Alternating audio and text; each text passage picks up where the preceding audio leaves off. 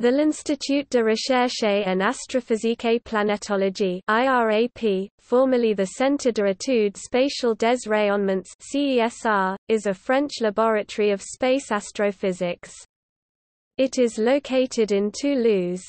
The centre's main areas of investigation are, space plasmas, planetology, the high-energy universe, and the cold universe.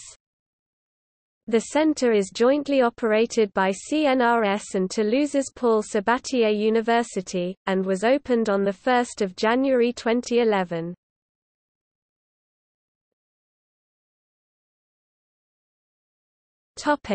Projects.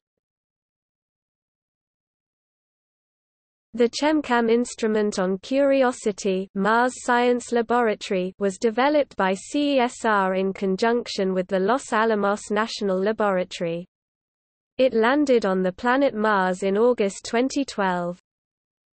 The SuperCam instrument on Mars 2020 is being developed by IRAP in conjunction with the Los Alamos National Laboratory. It is being prepared for launch 2020.